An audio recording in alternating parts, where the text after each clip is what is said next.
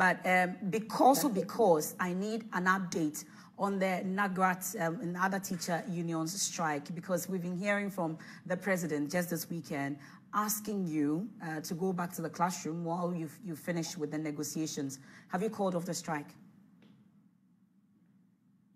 Thank you, Emma. Good evening once again, and good evening to my comrades with you in the studio.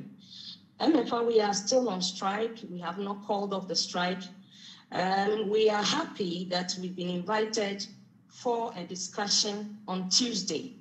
We are hopeful that we'll have something tangible to send to our rank and file so that we can call off the strike. We have not called off the strike. We are still on strike. But one would have thought that just when the father of the land spoke about the situation, you forget everything and put on hold the action until you hear otherwise from them. How is it that you are still on strike, just waiting for that meeting?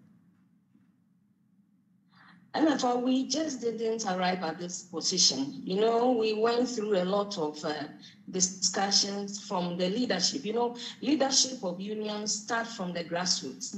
So we have to go back to the same grassroots leadership before we can call it off. So we have heard His Excellency, but we need to consult our rank and file.